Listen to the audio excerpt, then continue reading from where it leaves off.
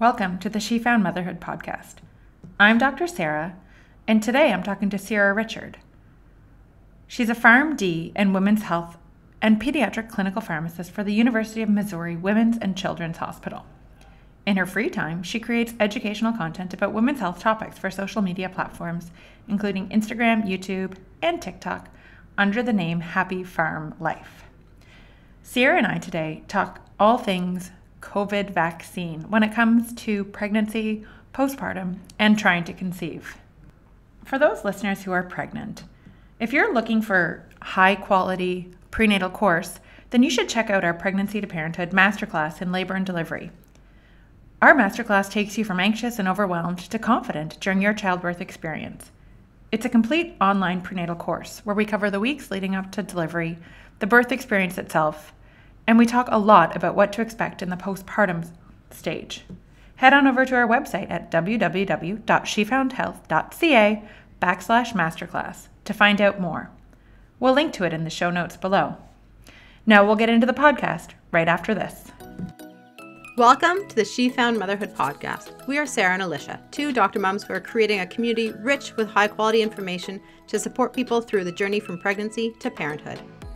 Our goal is to empower with knowledge and decrease the anxieties during this time in our lives. We cover topics from fertility through the fourth trimester, with the odd birth story sprinkled in. Come join us on Instagram or Facebook at she.found.motherhood, or check us out on our website at www.shefoundhealth.ca. Some of these podcasts have been sponsored, which allows us to continue putting out free, amazing content. But don't worry, this won't affect our advice or recommendations, and we only partner with companies we know and trust, or have come highly recommended to us by you, our listeners.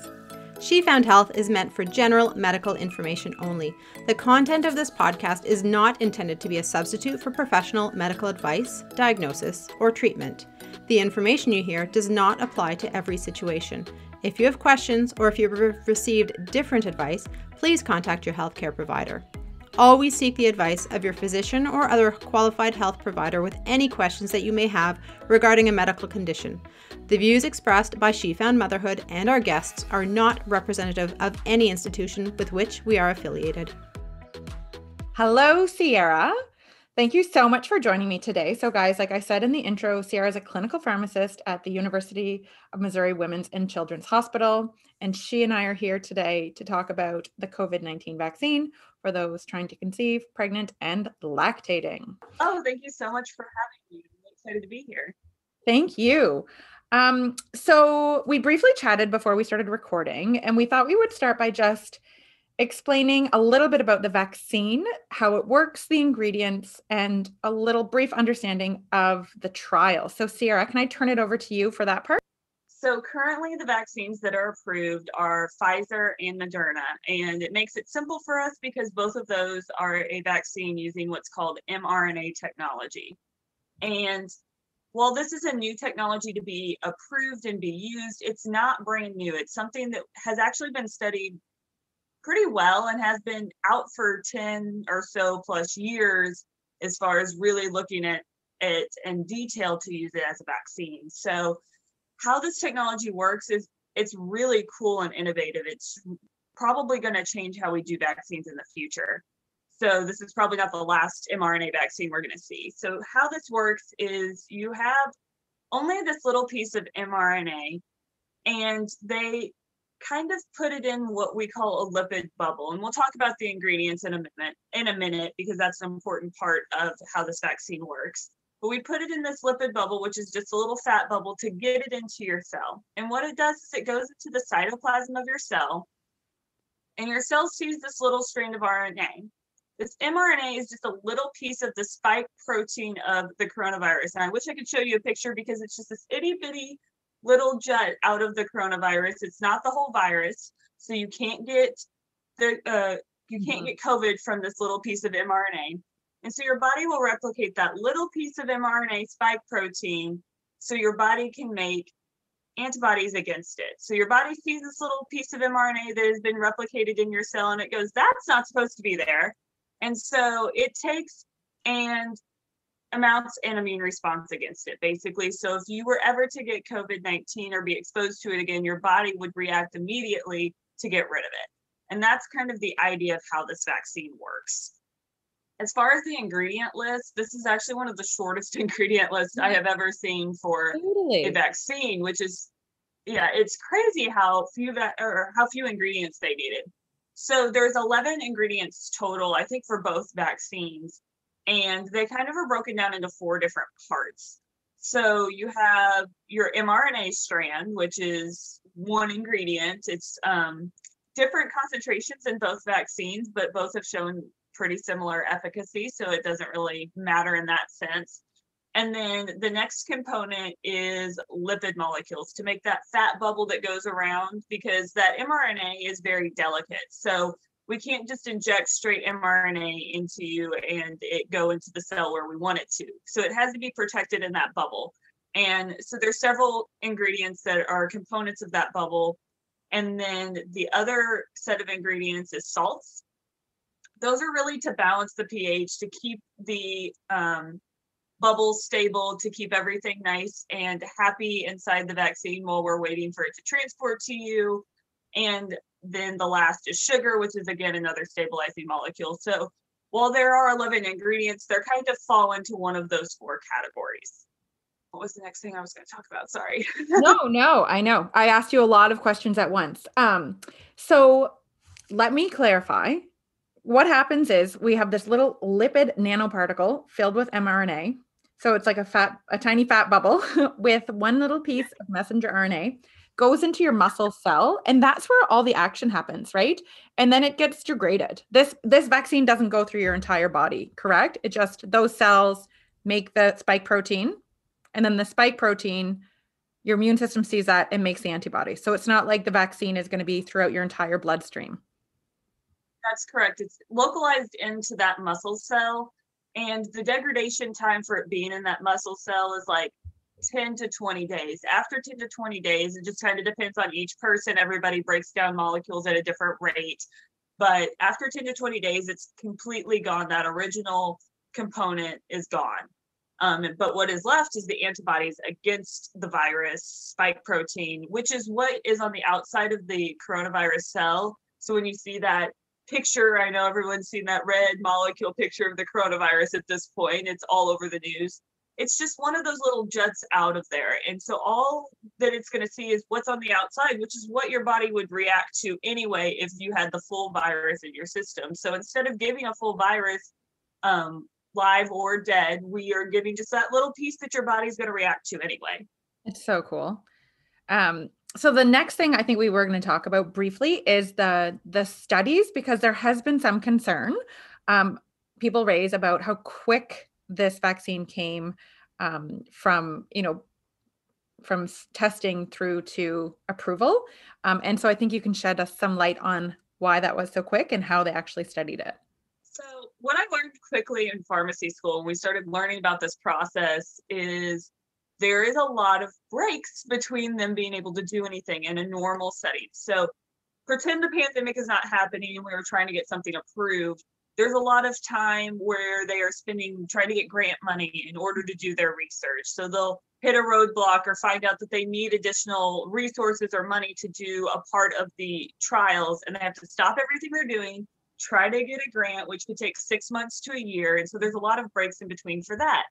In addition, every time you submit for approval for review to any organization here in the United States, the FDA, you're waiting in between all of those periods. And again, it could be 6 months to a year, 18 months sometimes in between hearing after each phase of your studies to get approved to move on to the next phase. So you just have these long periods of waiting, which is why medications and drugs take so long to get approved. It's not that the studies themselves are taking that long.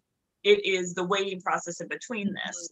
Exactly. The other thing that's important to realize from speed perspective is, like I said before, this is not brand new technology. Mm-hmm.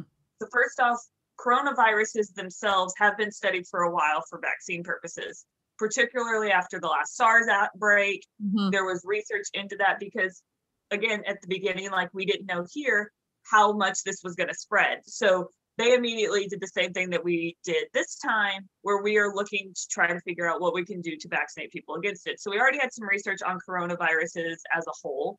So we were just applying that to this particular strand. And then the mRNA technology has been looked at and has, I think Moderna actually has like 10 or so different vaccines that they currently have under investigation using mRNA technology. So this is just applying what we already knew to a new vaccine. So we were not starting at ground zero. I think that's very important to realize. A lot of people are like, new virus, ground zero. That's not where we were starting at all. Yeah. And the process, like I said, has a lot of breaks in between it. This was put all the resources at this vaccine. So this is what happens when you have the money and the resources to focus on one thing that's very important. You also have the best scientists in the world taking their focus off of whatever other vaccines or whatever other drugs or studies they were doing, and they're putting all of their attention into one. So you have resources behind this that we have never seen before in modern times. This is not something that we do frequently. And you don't have that delay process because you have the funding you need. And if you don't, they're going to get it immediately. Yeah. If you need approval from, the governing bodies in the country, that was fast tracked. The second they were getting that information, boom, it was getting reviewed. It was, looked at probably that day or the next day. It was right away. So you have lost all of that downtime in between each phase of the study that usually is what takes so long in the process. So what's really important here is not how long did it take, but how long was it studied? And that is one thing that I think was very impressive with what they did. So most long-term side effects for vaccines occur within 45 days. We have a lot of great data to show that. If there's going to be any sort of reaction that is truly due to the vaccine, most of them are, pretty quickly within the first 72 hours, but the first 45 days, we really don't see any reactions after that from previous vaccines.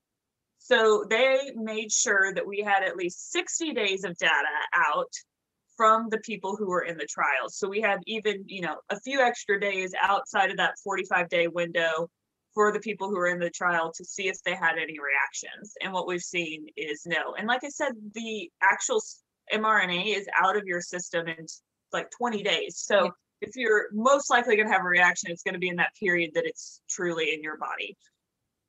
So we have that data, and that's really helpful, I think, to know that that time frame is good. And the other thing is the number of people in these trials, which was just crazy to me to see, because a lot of our drugs approved, I work in pediatrics as well as women's health, so I see medications that are approved with like 100 patients in them because kids, they're just a small population, and we have some of these rare diseases for them. So to see over 40,000 people in the trials for each vaccine, independently, is just a crazy number, and much higher than we see for a lot of vaccines that are currently approved even.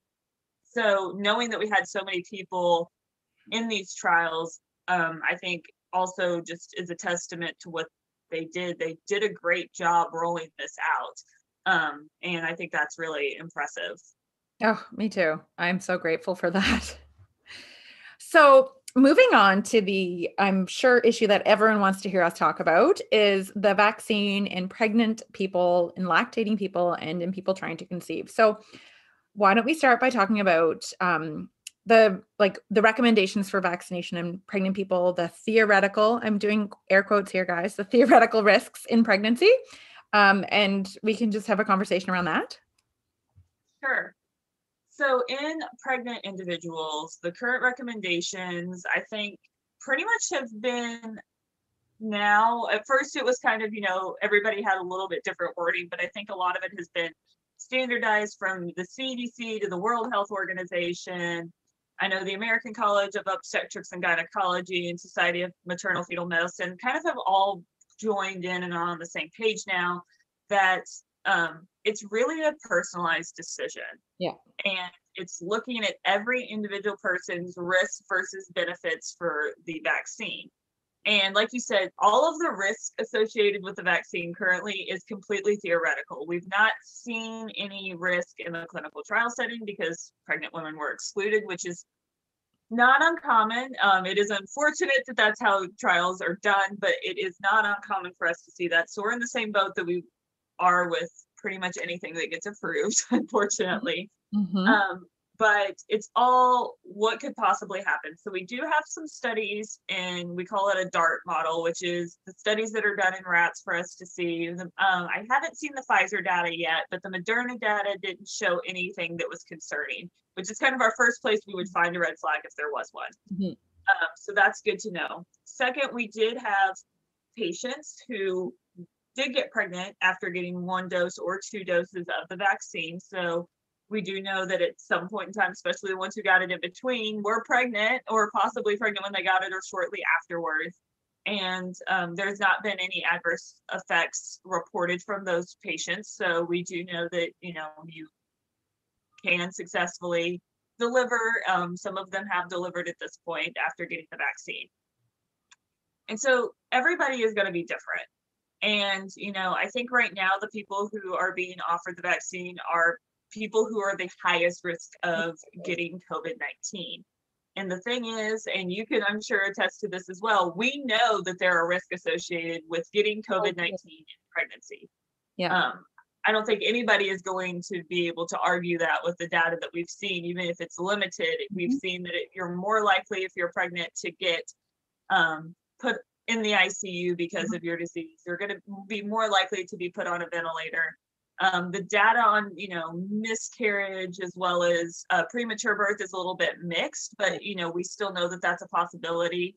And another thing is we know that fever for a prolonged period of time can also cause risk in pregnancy. And we know that COVID-19, a lot of patients do have a high fever for a prolonged period of time. So those are all risks that we know with COVID-19.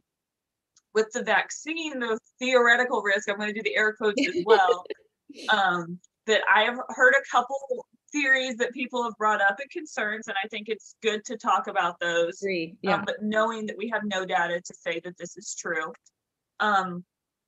So the first is just mounting an immune response, especially in the first trimester. People are concerned about that because it does put stress on the body.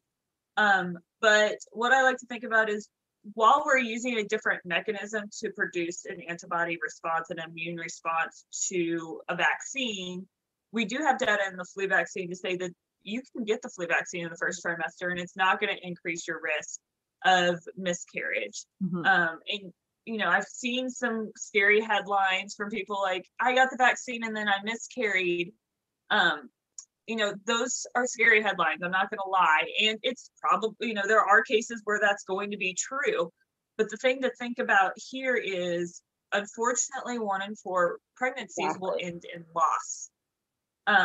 And so we say this all the time in pharmacy, but correlation does not mean causation, which basically means just because the vaccine was given before a miscarriage happened doesn't mean that it caused the miscarriage to happen. And so we won't know that data and if there is that risk officially until we have seen, results from people who have gotten it. And that's just the reality of anything that we give in pregnancy. We don't see those results until after we have some data behind them. But theoretically, this, like we said, acts locally in the muscle cell in the arm. So it's very unlikely that it's going to get anywhere near the fetus, anywhere near the placenta. So, mounting that immune response, your body's going to do that naturally. It does that throughout pregnancy, and it's going to do that to protect the fetus. So in theory, that shouldn't be a concern. While it is, possible, very unlikely that that is going to cause issues. Secondly, is people are worried about inflammation in the placenta, but again, it acts locally. It shouldn't be getting anywhere near the placenta. So that should be something that's not likely. So what we have seen and what has been said by organizations across the board is the theoretical risk of any complications that are different than what we're seeing in the general population for pregnant people is very low. Agreed. I couldn't agree more. And I think that's the message. Like, we can't tell people what to do, but we can tell you that your risks of getting COVID-19 and the risk of severe disease and the things you mentioned, like hospitalization, ventilation, and scarier things like maternal death are higher. And those are known risks of COVID-19. And I cannot think of a pathophysiologic mechanism that we would see those effects from a vaccine. Right? I would completely agree. And I mean, that's, as a pharmacist, that's what we think Totally. in pathophys, we think in mechanism of action.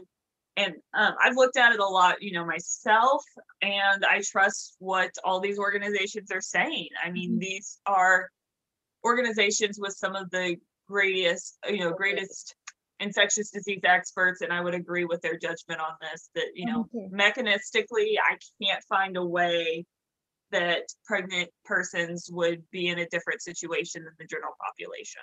Totally. I read through like every recommendation I could find before we did this podcast. And it's like the SOGC. So that's our Canadian governing OBGYN body, the ACOG, MFM, American Breastfeeding Academy, CDC, you name it.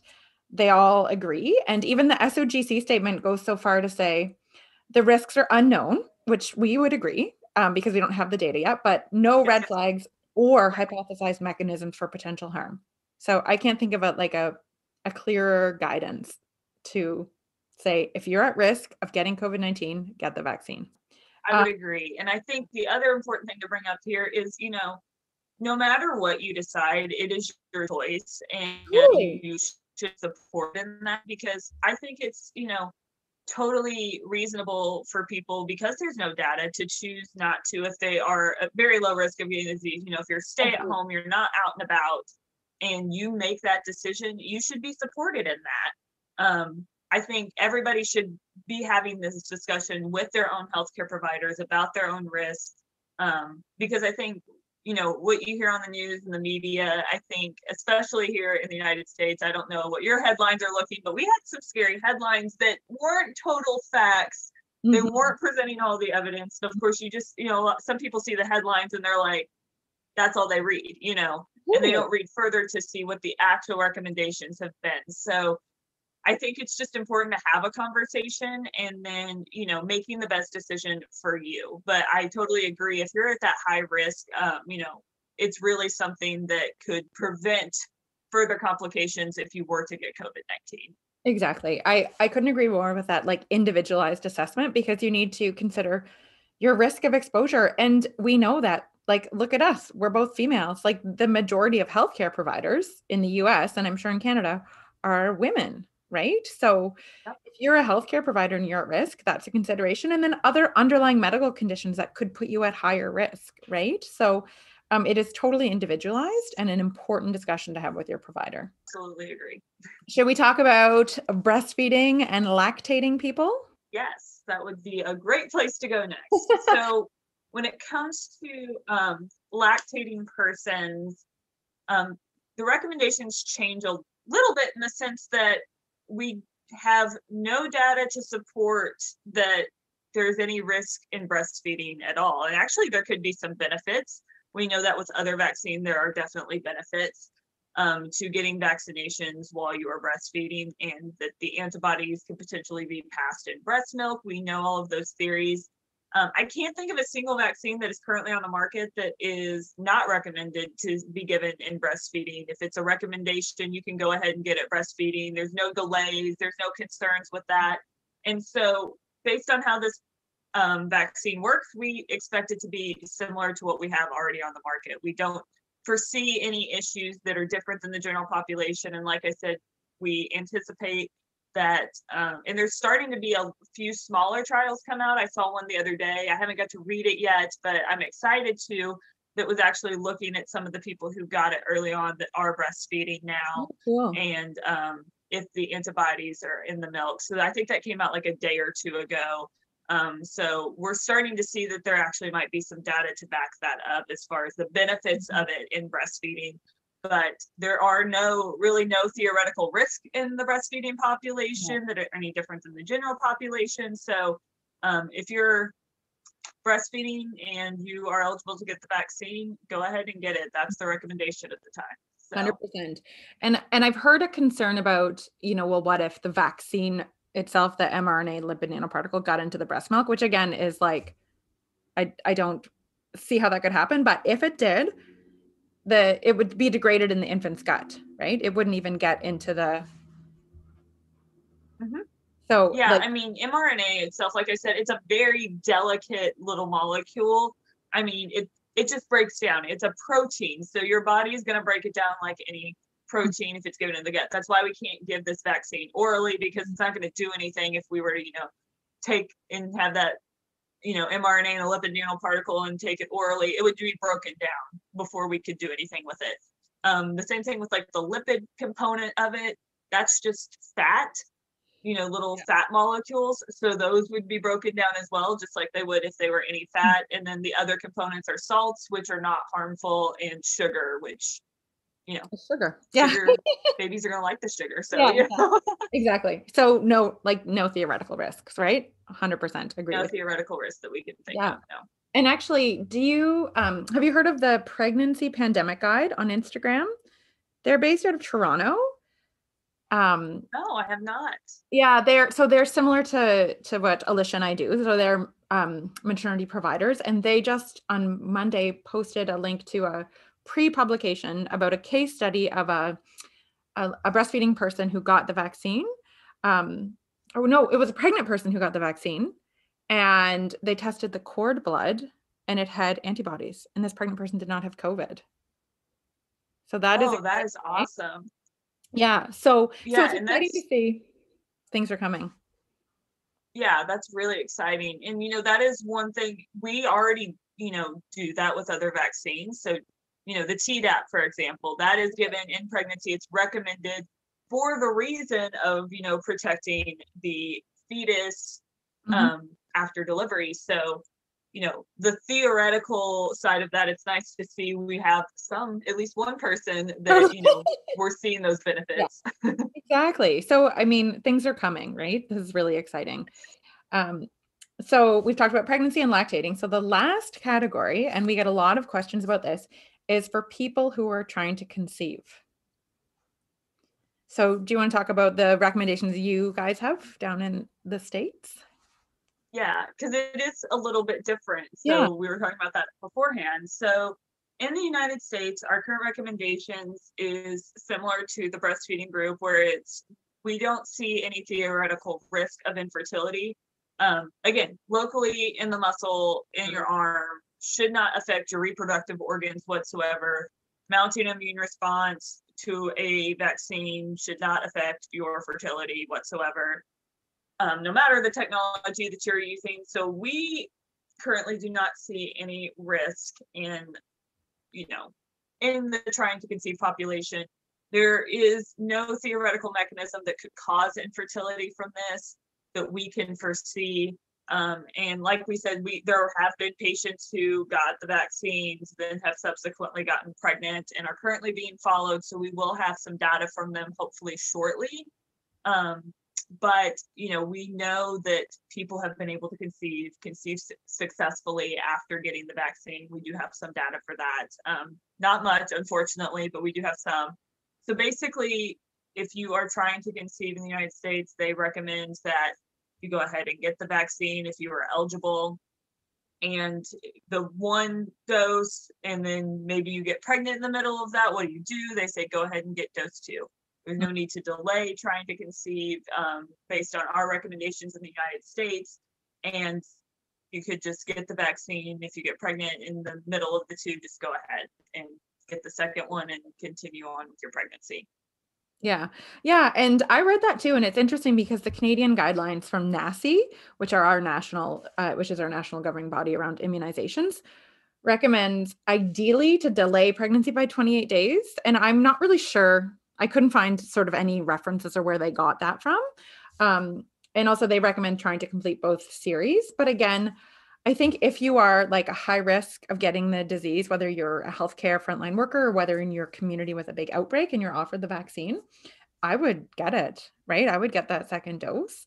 And I suspect that recommendation is just based on perhaps in some of our communities, like we don't have the same rates we're fortunate not to have the same rates that you have in the US. So, So I would say definitely if you're trying to conceive, I would still get the vaccine, right? Because the risks, again, of COVID-19 in pregnancy are higher than getting the vaccine, right? So it all comes down about balancing risk, right?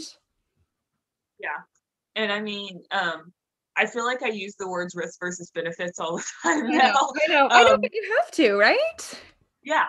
I mean, it's all that balancing scale, and it comes down to what you're comfortable with as well. So, what amount of risk are you comfortable with, and knowing what your benefits are, where does that fall on the scale for each individual person? And, no healthcare provider can tell you that. They can help you balance that risk for yourself. And I think that's why it's so important. I know I already said that, but to have discussions with your healthcare professionals, because, you know, as individuals, we're also a little bit biased in our own judgment on what we have preconceived notions of and those things. So having a discussion with an outside person that can just give you the facts, give you their professional recommendations, and also usually can bring into light other things that maybe you weren't thinking about, Mhm. can be so beneficial for you as an individual to make this decision. I think it's important to know that no woman has to make this decision alone. They should be using their healthcare team to make this decision. And it's not something you have to just learn everything on your own and go after this by yourself. Whether you're deciding to get it or not get it, it's something that is really should be a team-based approach. And you definitely don't have to be alone in that. Absolutely. And I would say that exactly for like anywhere in your pregnancy journey. So if you're trying to conceive and you're not sure, talk to your care provider, right? Like we can help you have that discussion. And sometimes it's really hard to flesh out what the risks and benefits are. And we may have some more insight into that. If you've got other medical conditions that you weren't really thinking might impact it, but it could, I think those are important discussions to have and not to sort of sit and think I have to make this decision by myself. Absolutely. And I think I have some friends that are, in that trying to conceive or breastfeeding phase. And even them as healthcare professionals went to their healthcare professionals because they're like, I'm me. And so it's a very different thinking about it for yourself. But that outside perspective helped them decide to make, their own decisions as well. So even healthcare professionals are having to go through, through this process with somebody else.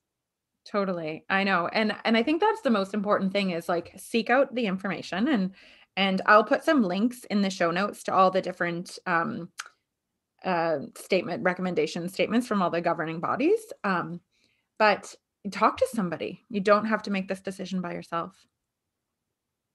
And the other thing I was going to add is what I can put in the show notes, and Sarah, you probably know about this, is that there's like an international registry, right? Um, Yes. so if you got the vaccine while you were pregnant or breastfeeding, I think. I know that there is one, at least in the United States, for breastfeeding as Mhm. well. Yes. Mhm.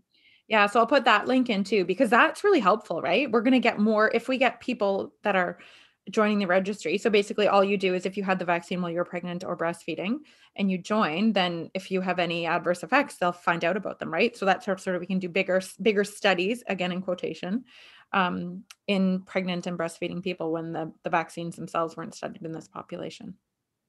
Yeah, and I mean that's really the data that we're going to have because um, with where the vaccine is now, we're not going to see the same randomized clinical trials that we have seen in the general population. It's just not going to happen. I mean, there's the money reasons for it and the consent reasons for it. They have their reasons why they're not going to do that, but this is the data that we're going to get. This is what we're going to be able to use to hopefully in the future make recommendations that Mhm. are data based. It's going to be based on the population, and thankfully there are a lot of women who are joining these registries, so we should be able to gather quite a bit of information. And even if you're not in those registries and you find out later that you were pregnant, you can also report any adverse effects as well, just to a general registry mentioning that you're pregnant, and that data can be collected as well. So it's just important to, if you're having adverse effects and you are in that pregnant or breastfeeding population, to report any data that you do have. Yeah, it's really helpful. We learn from each other. Yes. Awesome. Okay, Sarah, do you want to summarize what we talked about? Do you feel like you can do that? Okay. So basically, we talked about how the vaccine works. It works locally, very unlikely to affect the placenta or the fetus if you are currently pregnant. So the recommendation currently stands that if you are pregnant, it is a risk versus benefit analysis for you. Theoretical risk of the vaccine is very low, and there are potential benefits, and we will hopefully have more data so we can give a more solid recommendation. But right now, if you're at high risk, the vaccine will likely be more beneficial to you than harmful, and there's very little risk to that. In the breastfeeding population, there once again is likely benefit and very low theoretical risk. So the recommendation is the same as the general population. If you are eligible to get the vaccine, go for it, go ahead and get it.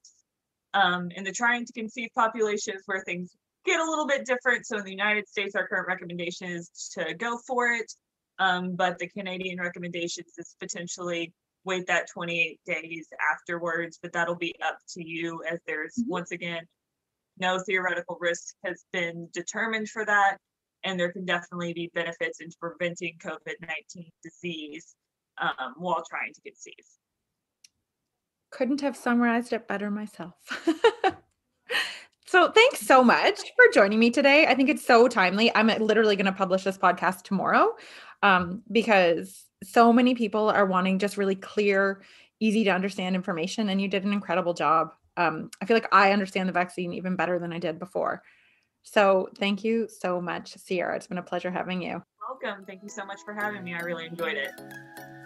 Thanks for listening. Make sure to check out our website at www.shefoundhealth.ca and to sign up for our community for weekly bump blasts. Make sure to check us out on Instagram or Facebook at she.found.motherhood and head on over to your favorite podcast app and leave a review and a 5-star rating. If you enjoyed this podcast, take a pic of yourself listening to it and share it on social. Make sure to tag us on it so we know to keep making them.